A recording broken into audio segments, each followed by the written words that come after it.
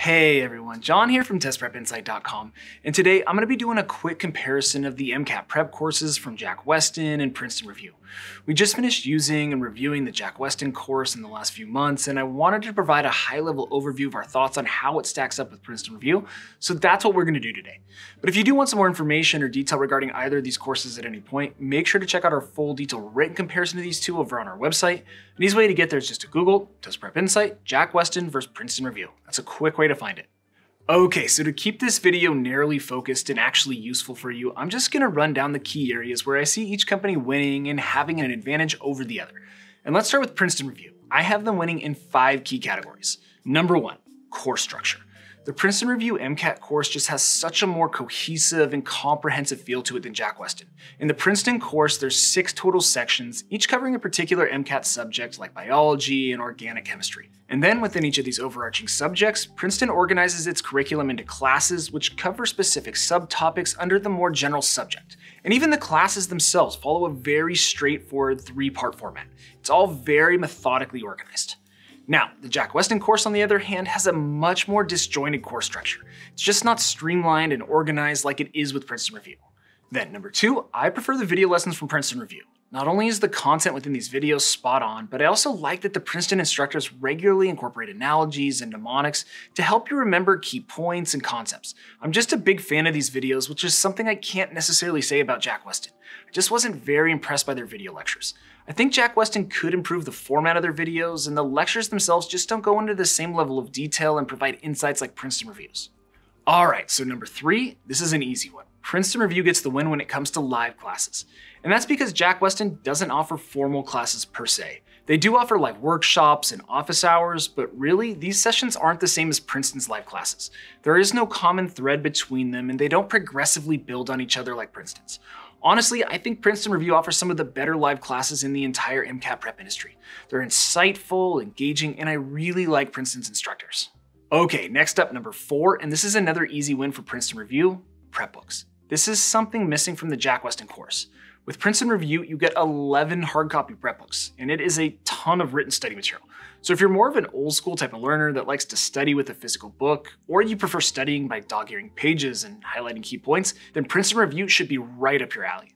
And lastly, number 5 is Princeton Review's score guarantees. For their self-paced and live online courses, they offer students a higher score guarantee or your money back.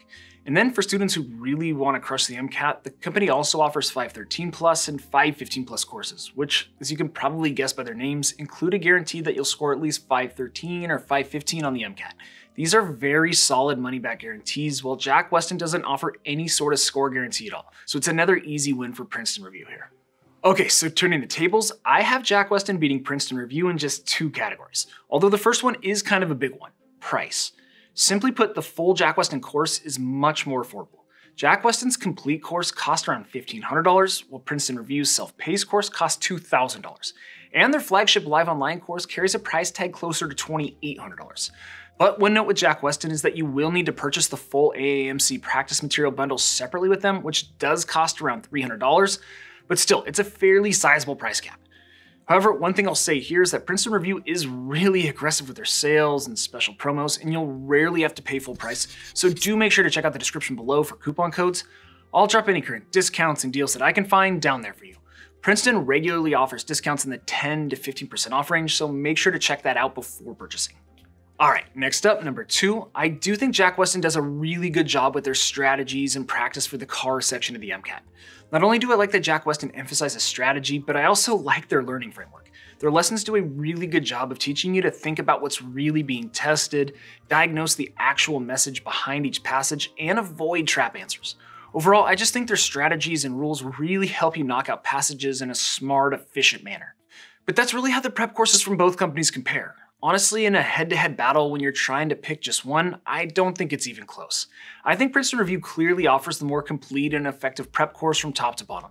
Aside from price and CARS materials, they pretty much beat Jack Westin across the board. So if you're looking for advice on which MCAT course to go with, I would say Princeton Review is the way to go.